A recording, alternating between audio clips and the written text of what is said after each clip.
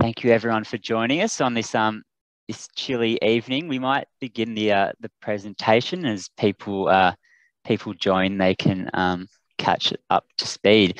So as I said, thank you everyone for attending tonight's webinar hosted by Northwest Melbourne Primary Health Network. Tonight's session is on atopic dermatitis. Before we begin, Northwest Melbourne Primary Health Network would like to acknowledge the traditional custodians of the land on which our work takes place, the Wurundjeri Woi-wurrung people, the Boon-wurrung people, and the Wathaurong people. We pay respects to elders past, present, and emerging, as well as pay respects to any Aboriginal and Torres Strait Islander people in the session with us today. So just a bit of a housekeeping for you all. Look, I'm sure you're all experts on Zoom by now, but just to go over a few things. All attendees will be muted throughout the webinar. If you do have any questions for our speakers, there's a Q&A box just at the bottom of your screens. So feel free to type any questions in throughout the presentation. There'll also be some opportunities for these to be answered throughout. This session is being recorded. However, all questions will remain anonymous to protect your privacy. And please ensure that the name you're joining with is your correct name. So this way our education team can mark down your attendance. So to our speakers for tonight's session. So we have Associate Professor Kern, is the author of over 60 articles in international peer-reviewed journals and a recipient of multiple research awards. His interests include general dermatology, skin cancer, autoimmune and blistering skin disease, treatment diagnosis, clinical trials, and translational research. We also have Dr. Honey, as a Doctor of Medicine, completed an internship of 2 years of residency prior to her current role as the Dermatology Clinical and Trials Fellow at the Royal Melbourne Hospital. And finally, we have Dr. Anthony, Bachelor of Medicine and Surgery with honours, currently a Fellow in the Dermatology Clinical Trials Department at Royal Melbourne Hospital, with his research work published in multiple journals. So without further ado, I will hand over to our speakers to begin tonight's presentation. Yeah, thanks very much. Thanks PHN for hosting us, and also for the GP liaison team at Royal Melbourne Hospital. I can see Sue's here as well, who have helped quite a bit. And of course, thank you very much for joining us on a pretty cold and rainy day. The reason why we were keen to present this is that, you know, atopic dermatitis is obviously very common, and as you know, and you see very much of this in primary care. And as a dermatologist also, we see atopic dermatitis pretty much every day. Can be quite a significant disease with sometimes challenging to treat. But over the last year, really, we've had a quite significant change in the treatment, with new targeted therapies having become available on the PBS. We are also running at the Royal Melbourne Hospital a large clinical trial center, and Dr. Anthony Honeyman and Dr. Hani Wu will also present on some of the newer treatments that will also come, because we will today show a general overview to see a little bit about atopic dermatitis in general, which you usually know. We've included a few clinical pearls, which we felt were maybe helpful, because you know, in my clinical practice, we do see sometimes challenging presentations, things that might be helpful for you to maybe you already know, but might also be helpful to know. But then we'll talk quite a bit about the targeted therapies and about what may be coming, because I think many patients, GPs, are not so aware that there are also trials that may be interesting for the patients. And I find in particular many patients are not aware of the new treatments that are available. A lot of patients obviously are disengaged from the medical sector, because every time they come to see us, we've recommended them ultra-potent corticosteroids, so they feel there's nothing to gain from seeing a dermatologist. That's why we felt we want to give you an update, so you can maybe convince your patients to see us.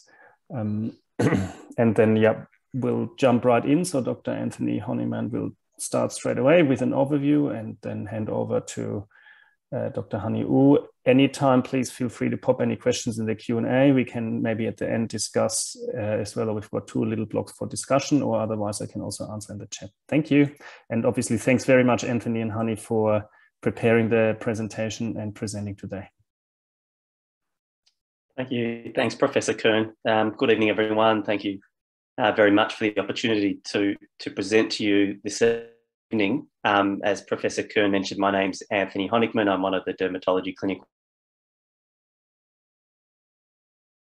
Alongside Professor Kern and Dr. Hani U, who is our other research fellow, who will also be presenting this evening. And really, as Professor Kern mentioned, we'll be discussing atopic dermatitis with particular focus on the emerging treatments that we as clinicians will be seeing in the coming years. So we are running a number of atopic dermatitis clinical trials at Royal Melbourne Hospital, and therefore we do have some conflicts of interest to declare. So today's presentation, we wanted to really start off by having a brief overview of atopic dermatitis, its epidemiology, its pathogenesis, and clinical presentations, which I'm sure you're all familiar with.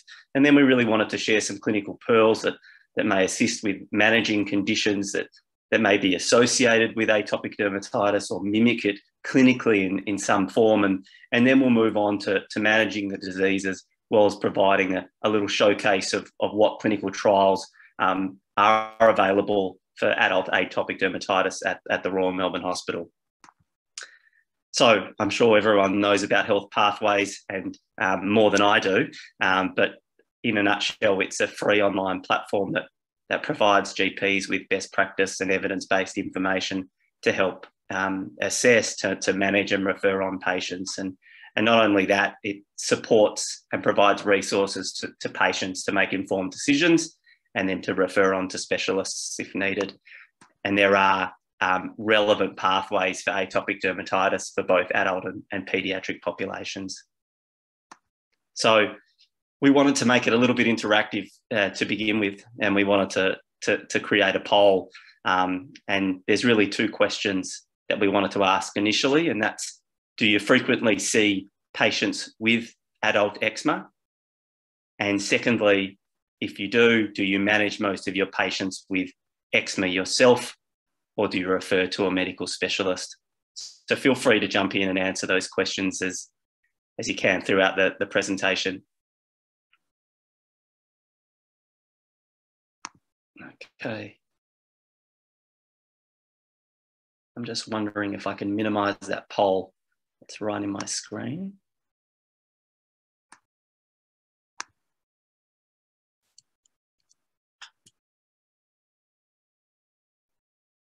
Can I ask, is that poll first now, or if we'd like, we can all have a look at the results. Yeah.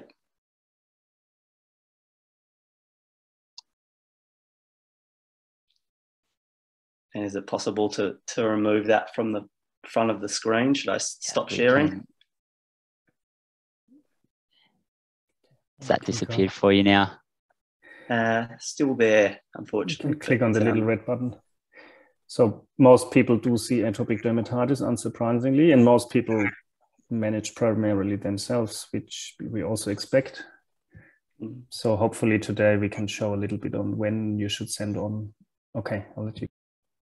Okay, I can move on there though. That's all right. So let's get started. I'm sure we all know that atopic dermatitis or atopic eczema is a chronic, relapsing and remitting inflammatory skin disease, and it's by far the most common dermatitis, and affects approximately 230 million people worldwide, up to 20% of children and 7% of the adult population. And there's obviously large variations among countries and ethnic groups as well. In Australia, it affects 1 million people, and 1 in 3 children will suffer from atopic dermatitis. There's a lifetime prevalence of 10 to 15%, and it typically starts in early childhood, with over half of atopic dermatitis sufferers experiencing symptoms before the age of 1. and 90% before the age of 5. So it's very much starting typically in childhood. And it's also important to note that those with atopic dermatitis are more likely to go on to develop food, environmental allergies, asthma, hay fever. So there's this flow-on effect that comes with the diagnosis of atopic dermatitis. And as I mentioned, it is a chronic disease, and it's important to remember that there is no cure for eczema, atopic eczema. It really only can be managed, and it's therefore imperative for us as health professionals to have a sound understanding of eczema and how to treat it. So the pathogenesis of atopic dermatitis, what's really important to take home here is that it's multifactorial and involves genetic, immune and environmental factors. And firstly, what's important here is that those with atopic dermatitis tend to have an inherited barrier defect in their skin. And this is really the primary issue, which is in large part due to a mutation in the FLG gene, which is responsible for producing filaggrin, which is a vital protein in the structure of the epidermis. So if there is abnormal filaggrin expression from the FLG gene, there'll be a disruption and a distortion in the epidermis, meaning there'll be these microscopic gaps or chinks in the armour, which allows for increased permeability in and out of the skin, meaning irritants and bacteria can get in, and importantly, moisture can escape out, and that leads to dry and itchy skin. And also individuals with the FLG gene are more likely to be unable to make as much of those oils, those fats, and those natural moisturisers that do protect our skin. And secondly, there's the immune system that plays a role, and it plays, well, it's really more of a disturbance or dysregulation of the immune system. Those with atopic eczema, we know that they tend to have a higher number of T helper lymphocyte cells and associated inflammatory cytokine cells as well. So again, this contributes to a loss of normal skin barrier function as well as promoting inflammation. And finally, it's the role also of the skin microbiome and how that may play a factor in eczema pathogenesis as well. And we know that atopic dermatitis tends to, or those with atopic dermatitis tend to have or be colonised with Staph aureus bacteria, which can produce antigens that stimulate an immune response, and that leads to a flare or a secondary bacterial infection. And a flare is often accompanied by proliferation of more Staph aureus on the skin as well, and a reduction in the biodiversity of the skin microbiome. So that's really an interesting novel theory as well that's taking shape too. So I mentioned that the pathogenesis is multifactorial, but the discovery of the filaggrin gene mutation has really changed how we understand atopic dermatitis. And it's the primary issue, but it's not the sole issue. And that being that there is a defect in the structure of the barrier of the skin. And initially, it was thought that immunosuppressive medications wouldn't be able to effectively treat disease. But interestingly, what we've found is that most complete and effective management plans for atopic dermatitis, they target both the barrier defect and the immune response as well. So the clinical presentation, I'm sure everyone's familiar with, but it tends to be itchy, red with scaly lesions. It may also be crusting or weeping, and more commonly, but not always, affecting the flexural surfaces of the body. Also, there is, due to the chronic nature of disease over time, the skin that becomes thickened or lichenified, and fissuring can also occur. Diagnosis is often a clinical one and doesn't require a biopsy or any laboratory testing, and the vast majority of atopic dermatitis patients are diagnosed in the primary care setting. So before we move on to the eczema treatment, we thought we'd provide some clinical pearls that may assist with managing conditions that may be associated with atopic dermatitis or mimic it in some form. So firstly is infected atopic dermatitis. So we know that those with atopic dermatitis are susceptible to skin infections due to the disruption of the epidermis. and staphylococcal bacteria are part of the normal bacterial flora. However, 90% of patients with atopic dermatitis are colonized with Staph aureus bacteria, which, as I mentioned earlier, not only promotes an inflammatory response, but also increases the risk of a secondary skin infection. So Staph aureus causes impetigo skin infections, like the image in the top middle, as you can see there. And also streptococcal is another bacteria, particularly Strep pyogenes, that can lead to secondary bacterial infections too. And this is often seen with impetigo and pustules as well on the top right of screen. And this is treated with a course of targeted oral antibiotics and bleach baths as well. And that's something we'll be discussing later on in this talk. I'll just go back. There's also viral skin infections that can be a complication of atopic dermatitis as well. In most cases are due to the herpes simplex virus, particularly if they are localized. And another complication is eczema herpeticum, which is seen in the bottom right image, which is really a disseminated viral infection, and it's characterized by clusters of itchy blisters and erosions and systemic symptoms as well. Patients will feel generally unwell and have fever. And again, most of the cases of eczema herpeticum are due to herpes simplex type 1 or 2. And really with eczema herpeticum, it does require prompt treatment with antivirals and would warrant a specialist referral to a dermatologist or even an ophthalmologist if there's ocular involvement, or if you're particularly concerned, to the emergency department as well. So that's something you don't want to miss.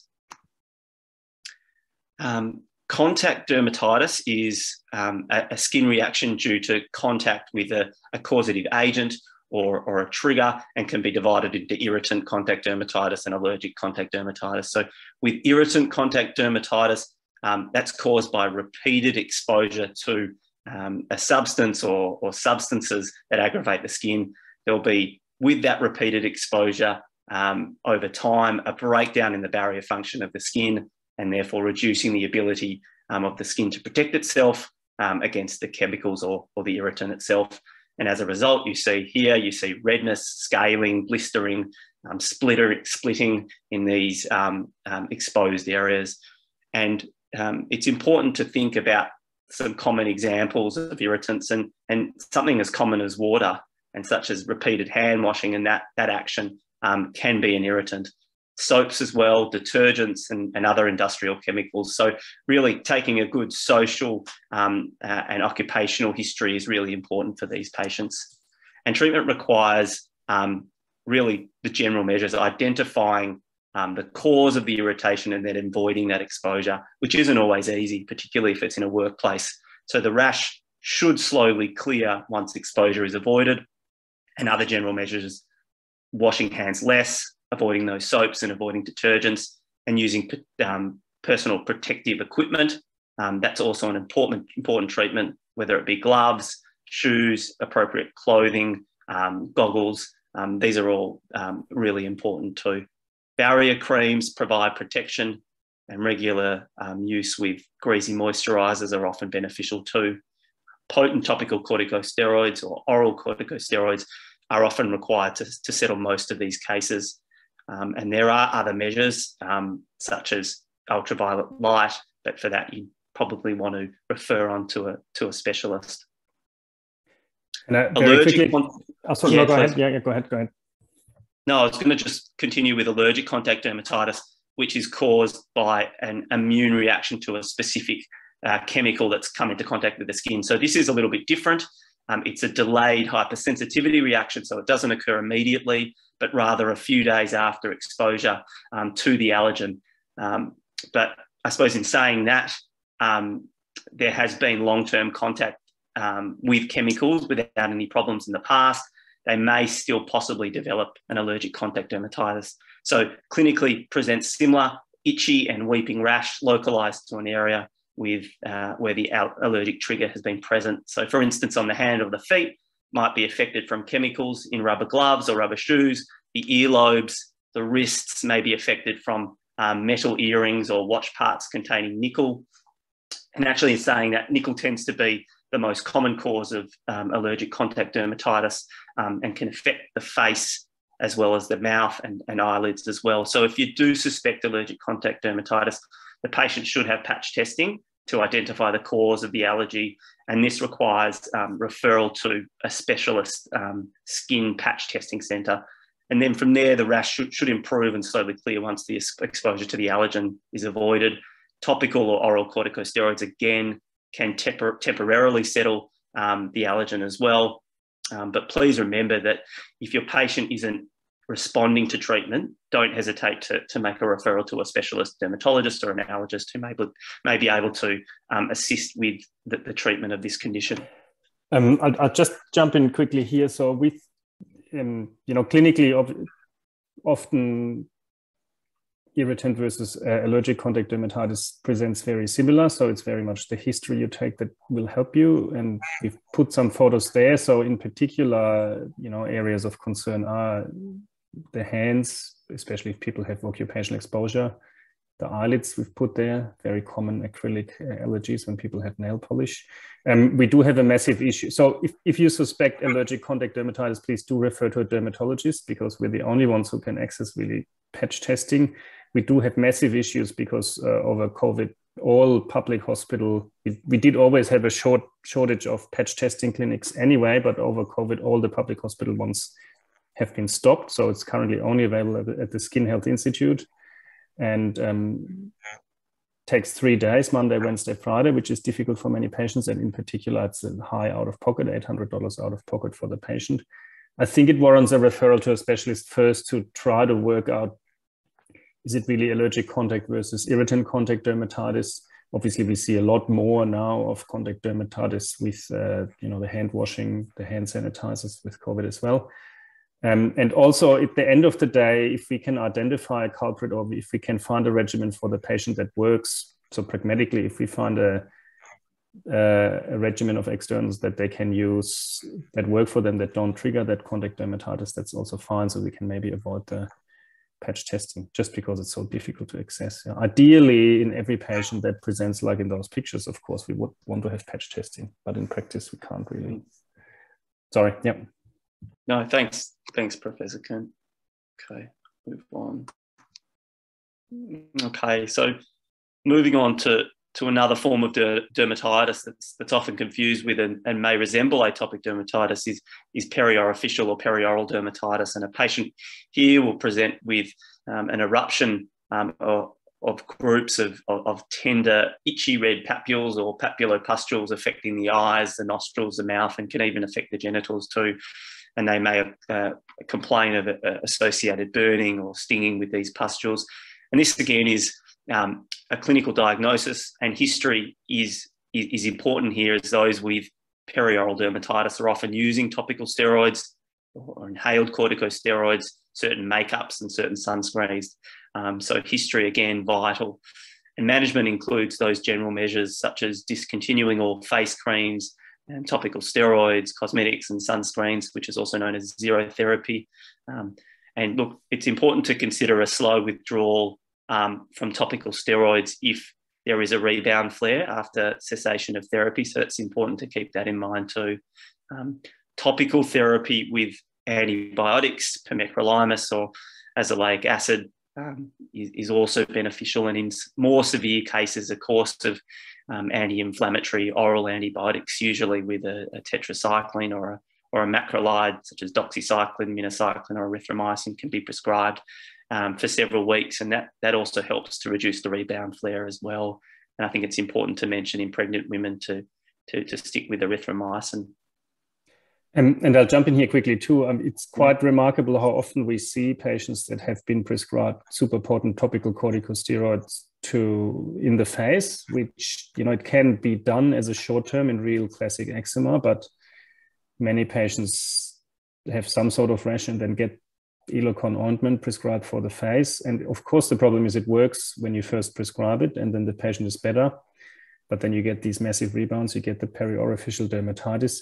I think one thing to watch out, and that's also one thing to be aware of, is that very soon it looks like Advantan at least one tube will be available over the counter at the chemist. So we're probably going to see a lot more of this. So just one thing to be aware of and keep an eye out for. One of the most frustrating to treat conditions. So I wouldn't feel bad referring a patient to a dermatologist. Not that we can do magic, but at least we can try. Thanks. Thank you. And finally, a little case scenario before we move on to treatments. So we have a 29-year-old gentleman who has a 15-year history of atopic dermatitis. Initially started on his hands and feet and eventually spread to his thighs, his abdomen, his back and his buttock, as you can see in this image. Extremely itchy. He's had previous courses of topical corticosteroids, which would initially provide some relief, but would lose effect quite rapidly. Has no past medical history, has no personal history of atopy or family history of atopy. He works full-time as a chef, has no other household members that have been affected by a similar rash or itch, and has no pets. So his bloods were all normal. Skin scrapings did not show any fungal on MCS. There was no growth, and a biopsy was taken, and the histopathology reported orthokeratosis containing scattered fungal hyphae, a moderately acantholytic epidermis with mild spongiosis, superficial perivascular infiltrate of lymphocytes and occasionally eosinophils, and then the subsequent culture showed growth of trichophyton rubrum. So what we do have here is the diagnosis of tinea incognita, which can be difficult to diagnose. So that's a name that's given to an atypical fungal skin infection, whereby the clinical appearance has been altered or masked or exacerbated by inappropriate treatment, and it's usually by topical corticosteroids. So what results is that the original infection slowly extends and the border can become poorly defined. In the image previously, you could see that here. And that makes it extremely difficult to diagnose clinically.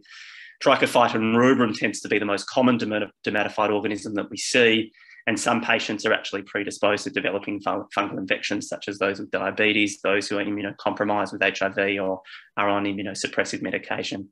So the treatment for tinea incognita, firstly, any topical steroids used to treat the rash previously should be ceased.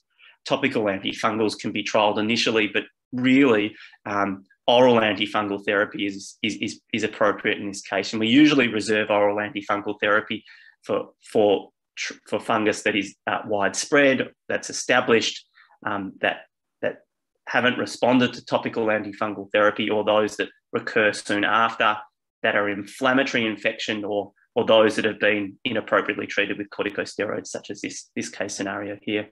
Treatment is oral terbinafine, 250 milligrams once daily for approximately 2 to 4 weeks, and ideally checking the liver function of your patients prior to commencing. If that's contraindicated, fluconazole and grisofulvin are also other available options for your patients. And look, with that, I might I'll hand over to just quickly say as well, please. Here, we included this here because it is really not that rare, actually. We see that very regularly in our practice. So really, if you treat with topical corticosteroids a rash, especially in the groin area, but can be in the face, on the trunk, anywhere, that doesn't respond, do have that in mind. It's not always super typical. If you stand back from the patient, you often see that actually the rash is a little bit annular, and if you ask them, it progresses. The other one is the photo at the bottom. Looks a bit like rosacea, but the giveaway is that it's unilateral and sometimes pustular. It's really not uncommon, so it's always something to keep in mind. Obviously the patient will be super grateful. It's also one other important thing is really quite itchy. So patients usually come because of the itch. And it's not only immunosuppressed patients or patients that are somewhat unkempt. Recently I saw that in a young 35-year-old investment banker, and he had a really nice big circle from his thighs up over his hips up to the abdomen, and he had just been represcribed Ilofred ointment. Okay. I might now hand over to Dr. Wu, my colleague, who who'll be discussing the available atopic dermatitis treatments. So I'll just stop sharing if that's all right with you, Honey. Thank you. All right. Wonderful.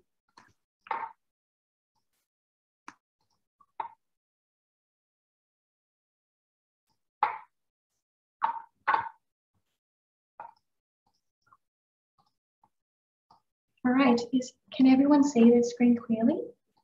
Wonderful, perfect. So my name is Honey. I'm one of the Dermatology Clinical and Trials Fellow here at the Royal Melbourne Hospital.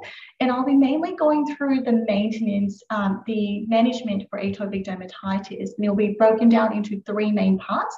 The first one will talk about general measures and also first-line management and adjunct therapy. And then we'll move on to targeted therapies that are currently on PBS. And then we will finally talk about targeted therapies that are more work in progress and our experience with them.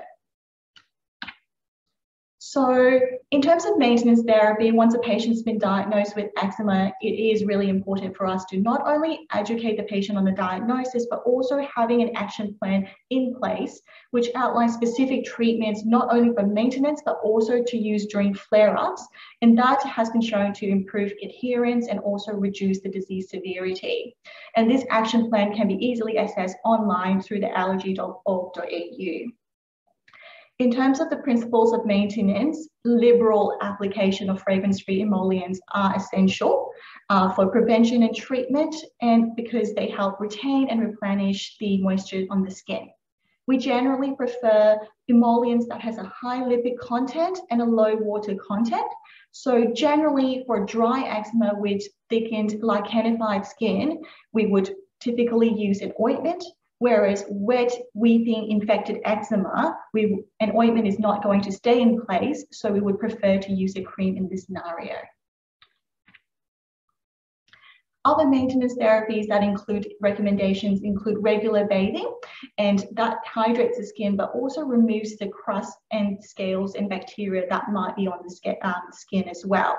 The general advice is daily bath with lukewarm water, about 5 to 10 minutes a day. And patients can either use fragrance-free cleansers or antibacterial wash, such as the octanisend that can be obtained online as well.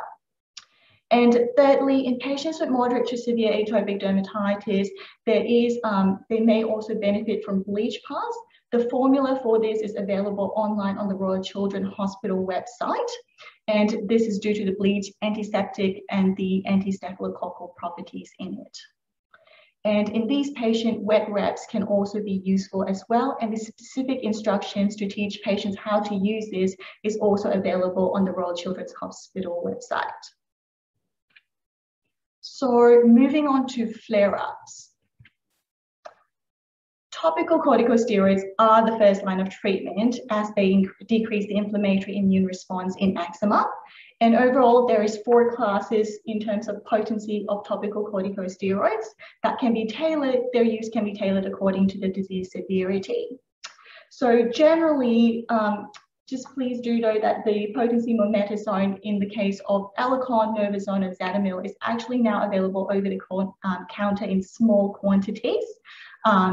Whereas anything above this, if a patient does need anything above the potency class of 3, so if they require more than this, please consider referral to a specialist or a dermatologist to see if they can access any other therapies. The only thing of note is that for clobetasol, it is a compounded medication for patients to access.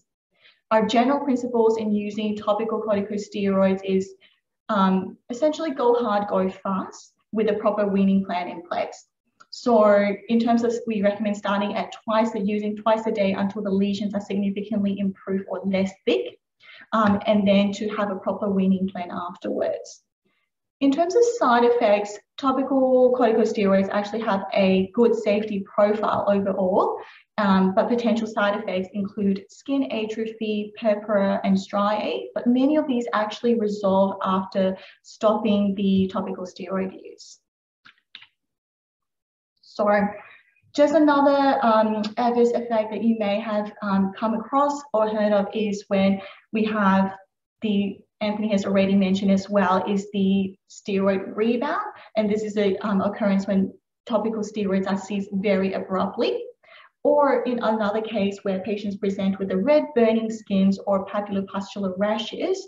But please note that in the case of steroid withdrawal, it is very rare and it's only occurred after prolonged inappropriate use. So having this, although we're going hard very fast early on, it is really important to have this proper plan in place. And that although I'm putting corticosteroids in a flare-up, it is worth noting that they can be used once or twice a week as maintenance therapy, and they've been shown to be effective in reducing the occurrences of flare-up in patients. In terms of other adjunct therapies that can be used together, it includes topical calcineurin inhibitors, and that includes the ones that's currently available in Australia, such as pimecrolimus or the stronger form tacrolimus. Do note tacrolimus also needs to be compounded. They're all steroid-sparing immunomodulators, and they can be, again, used as during flare-up or also as part of maintenance therapy. And these are particularly helpful, especially in thin skin areas such as the face or flexural lesions, where more steroid effects might be more prominent. And the other adjunct therapies that's also there is narrowband UVB therapy, but please do note that it's really mainly effective for patients with phototypes of 3 and above. So if patients have really fair skin, it is not an effective treatment. In terms of systemic therapies, these used to be the standard therapy previously, but really nowadays, systemic corticosteroids is really only used as a short-term bridging therapy when there is a proper steroid-sparing agent plan in place. And if a patient is requiring more than 1 prednisolone pulses a year, please consider a specialist referral as well. So I'll just ask Hamish if you can kindly put in a few questions before we go on to targeted therapies. Everyone should have that poll launched now. So I appreciate if you can just quickly answer. So the first one is just really, I am aware of new targeted therapies that are currently there for eczema, and I'm comfortable discussing these treatment options with my patients. And the second one is gauging your interest in targeted therapies as well.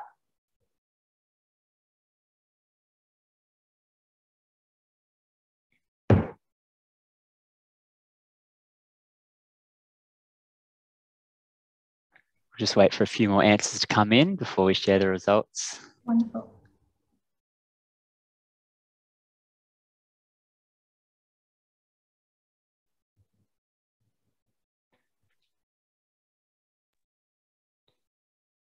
All right. All right, we might show everyone the results there. Yeah. No worries. So everyone seems to be interested. Yes, Prof? Everyone wants to learn more. I guess that's why. That's a good thing, I suppose. And we'll be highlighting about currently available targeted therapies as well in the next few slides. Thank you. All right. In the poll, I'll continue with the presentation.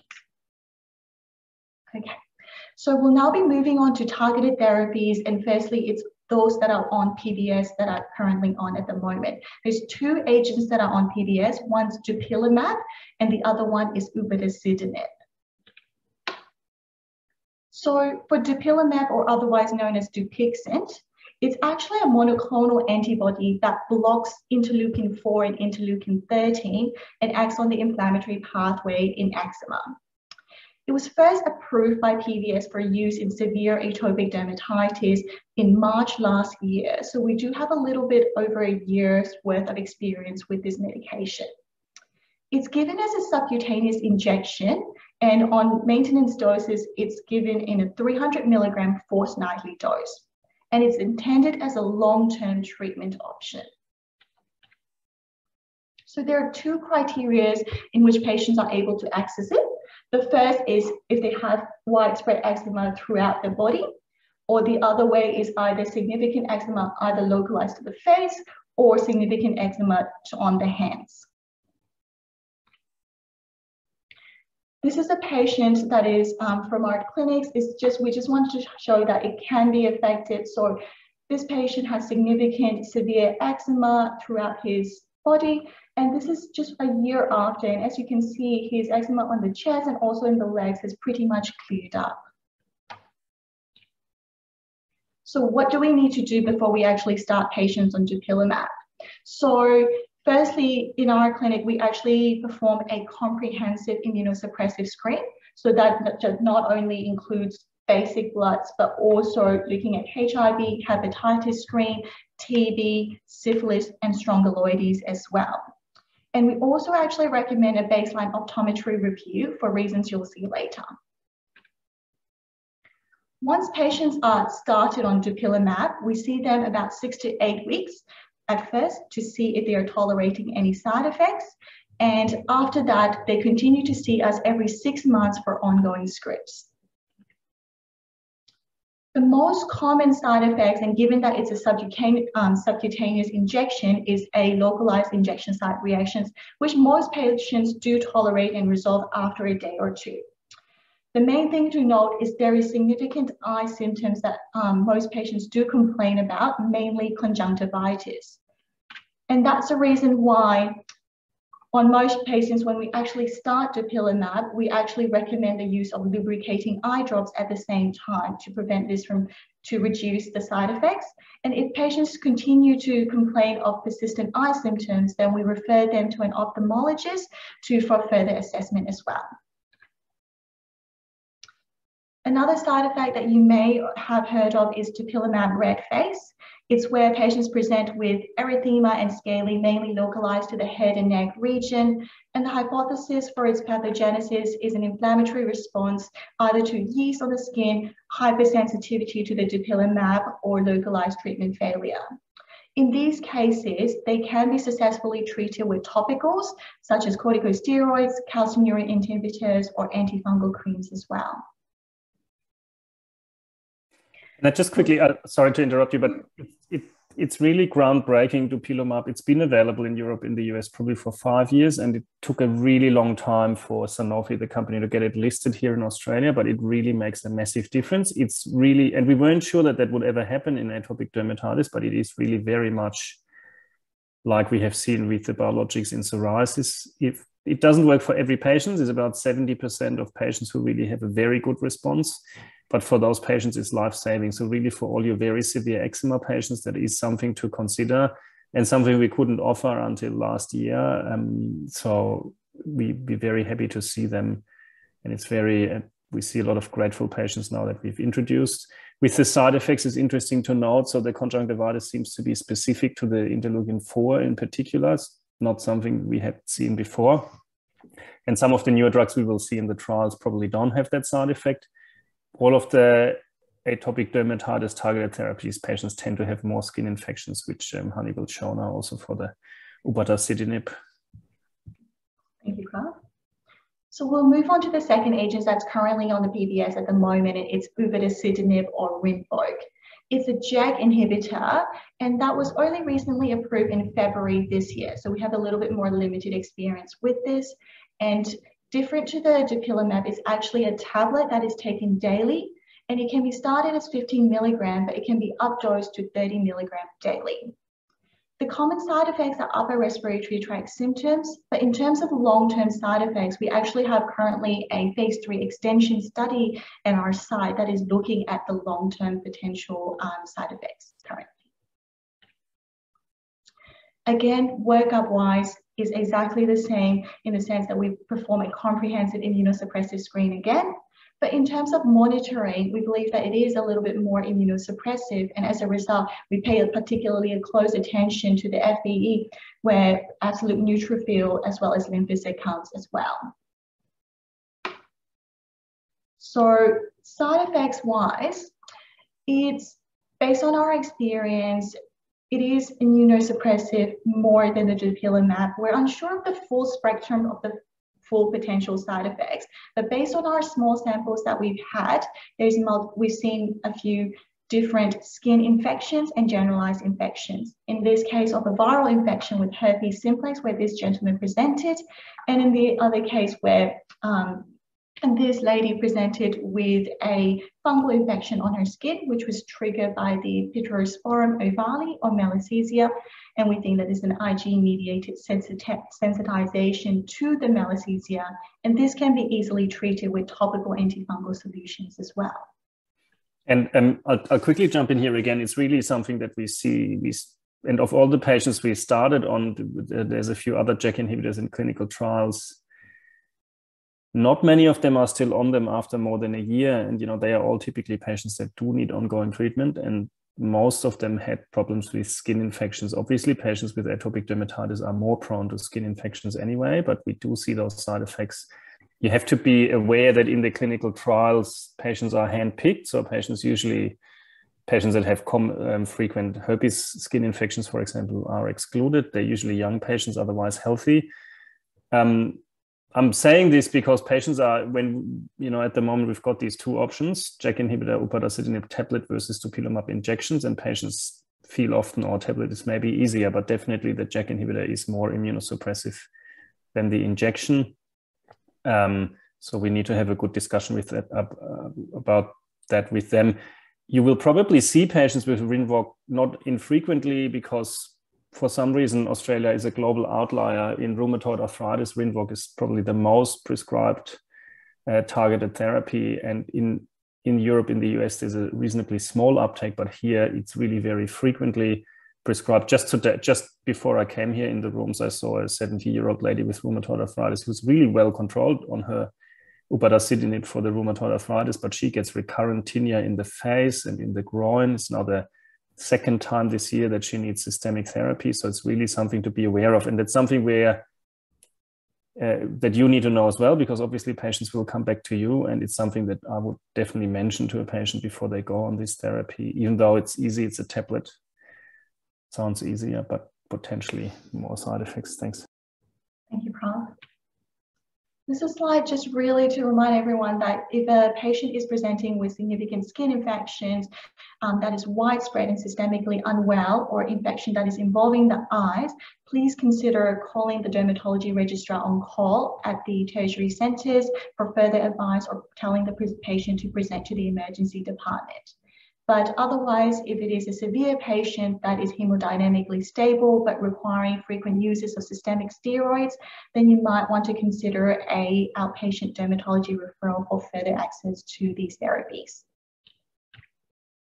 So this is a bit of the exciting part where we actually talk about these two trials that we currently have that we are open and recruiting. So if there is any patients with eczema that may potentially benefit from this, please do not hesitate to contact us. So the two trials are, one's Kymab and the other one is Evilo. So the Kymab is a phase 2b study, is a placebo-controlled, and the investigated product is an anti-OX40 ligand. And this blocks the antigen-presenting cell interaction with the T cells and acts again on the inflammatory pathway. This is a subcutaneous injection, and this time it's given 4 weekly. Once patients go on this trial, they have an 80% chance of getting the medication earlier in the trial. The other study, Evilo study, is slightly different and unique. It's also a phase 2 placebo-controlled trial, and that's available for all severity of atopic dermatitis. But the investigative product here is actually a bacteria. It's Prevotella histicola, which is a gram-negative anaerobic common cell that is found in our body, which is thought to secrete anti-inflammatory cytokines, and that again works on the inflammatory pathway. This is different in the sense that it's an oral capsule that can be taken daily. And if patients are enrolled in this trial, they have a 75% chance of receiving this medication earlier on in the trial. So I just wanted to highlight a few things. Once patients get enrolled, and even before that, we basically run through this rescue plan in place that will be in place for patients on clinical trials. The first thing is to be aware that there is a very small proportion of patients that are actually on placebo in both of these trials. And these trials also have rescue therapy in place in the case of flare-ups. And there is also where there's options of long-term extensions with open labels where all patients get access to the medication should they choose to stay on the trial. And in the case where the disease is not controlled with the trial medication, we have the option to refer and get them seen quickly in our public dermatology outpatient clinics as well. And our second last slide, I just want to highlight the reasoning behind why we still have clinical trials for treatment for eczema. Although this is a lady that was referred to us with eczema after failing dupilumab and a JAK inhibitor. She then went on to a trial on benralizumab, which you may be familiar with, that is currently used in asthma. And as you can see, her eczema has significantly improved and she's almost cleared in less than a year. So this just goes to highlight that although we have two agents that are currently available on PBS, the dupilumab and the upadacitinib, there may be patients who fail on both of these therapies and may need access to other medications, and this highlights the need for further research as well. So this is our lovely team here, and we just wanted to let you know that we don't just have on atopic dermatitis, but we also run other trials in dermatology at the moment. So if you have any other patients that may benefit from any of these trials, please consider reaching out to us either on our phone, email, or logging on to the clinical trials website to see a list of the currently recruiting trials. Once we're referred or once they make contact with us, we're very happy to liaise directly with the patients to organize further appointments. Thank you, everyone. I'll say here as well, if you refer a patient, we'll obviously keep you updated on what's happening. We'd be really grateful for you if you see any suitable patients. The trial that Hani presented from Ivelo Biosciences with the Prevotella, a probiotic, so that's based on good scientific background. So the probiotic has an immunomodulatory effect in different diseases. It's really quite promising in eczema. And I when we picked this study to participate, I thought we will get dozens of people come because, as you know, so many patients with atopic dermatitis have had enough of topical steroids and immunosuppressive therapy and are really quite keen to try other therapies. And I thought that this would really be very popular. But I must say, so far, we haven't found a lot of patients. Maybe patients don't associate the Royal Melbourne Hospital with alternative therapies. But yeah, if you see any patients that are maybe disengaged or are keen to have a therapy for their eczema that's not immunosuppressive, we think this would really be a good option. One of the reasons we present here. And the other thing I wanted to say that, again, what Hani said is, nowadays the design of clinical trials has really changed. It is really a good treatment option for patients. There is a placebo-controlled initial phase, but every patient at the end will get medication, and we always have a plan B if they're not going well to take them off the trial if they want, or if we feel they're not progressing. And many patients are interested and keen to try. So it has to be the right patient, but we feel that it's really a valid treatment option for many patients, especially also given it's quite limited, difficult to access dermatology services often. Thank you, everyone. If you have any questions, please feel free to pop in the chat or the Q&A below as well. Stop sharing this slide. Yes, thanks so much for coming again on a 6:30 to 7:30 on a cold night. So yes, I'd just like to reciprocate that. Say thank you to all of our speakers as well for presenting tonight for such an engaging presentation. Again, so if there are any questions, please feel free to put them into the Q&A box just at the bottom there, and we'll give you a few minutes to type them in.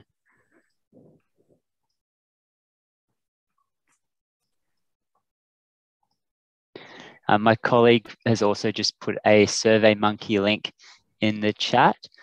So we'd really appreciate it if you do have the time just to complete that survey. It just provides us with a bit of feedback on the session, and just helps us improve for future sessions as well. I think we have a question.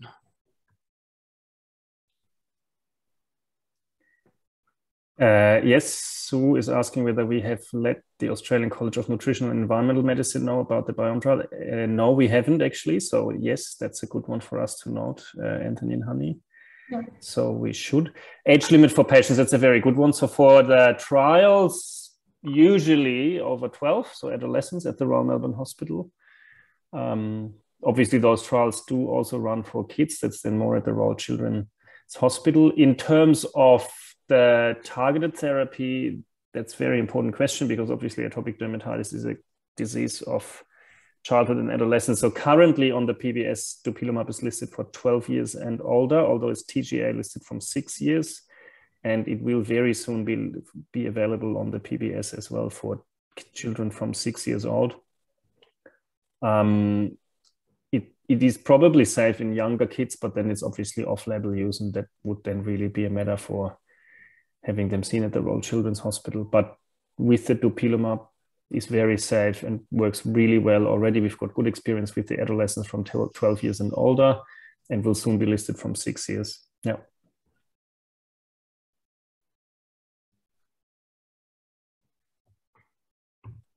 If you've got any other questions from anybody, feel free to put them into the QA box at the bottom of your screen now. And I mean, another thing I would say is, of course, you know, eczema is very often a seasonal disease, and it's something to consider. Patients that, you know, only get a flare in winter and they can control it, and then they're good 3/4 of the year. It's really a consideration whether they want to go on a biologic ongoing. And I've seen some patients that we really got quite well controlled with appropriate topical therapy as well. It's still very good for them to know that they've got a backup. So it really makes a big difference psychologically to know that if the current therapy doesn't work, we will have something that we can offer them.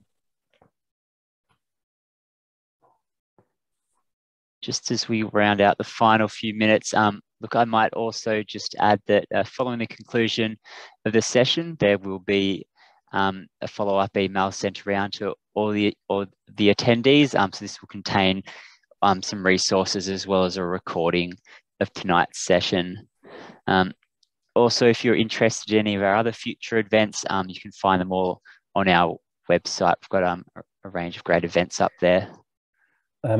Very good question here. What about the safety profile of long-term use with targeted therapy? So with dupilumab, with the clinical trials and everything, there's more than 10 years experience now. I would say it's overall really very safe, apart from the side effects that we've shown, conjunctivitis and potentially the red face and maybe melasecea infections. But overall, not dissimilar to in psoriasis, really quite good safety profile. The JAK inhibitors would be a lot more cautious. We have to say that the JAK inhibitors that we now get for eczema are a lot more targeted than the first generation of JAK inhibitors like tofacitinib. But I personally would feel that I'm just a bit skeptical in general that that they immunosuppress a lot more broadly, which means they work a lot better for many things. In eczema, in particular, the JAK inhibitors work brilliantly well when someone has a really bad flare. Don't even need to give them prednisolone anymore, so they kick in really very quickly. But in the long run, we don't really know. There's some indication that there may be genetic imprinting and quite broad changes. To be seen. But with the biologics, for someone who's got really severe eczema, I wouldn't have any concerns. If you think about all the other potential long-term sequelae of having really severe eczema, including the atopic march, developing type 1 sensitizations, severe asthma, having broken skin, all the effect that has on their life as well, frequent superinfections, frequent antibiotic use, that's really something where I would feel very comfortable.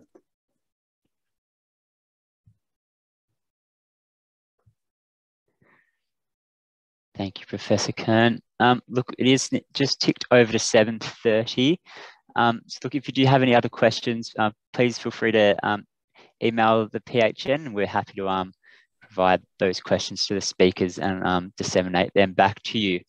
So look, in the final wrap up, thank you again to all of our great speakers for presenting tonight, and thank you to all of our attendees for joining us tonight at this webinar. We thank you for joining us, and we hope to see you at another session in the future. So thank you all and have a great evening. Thanks very much. Thanks for having us. Thank you. Thank you.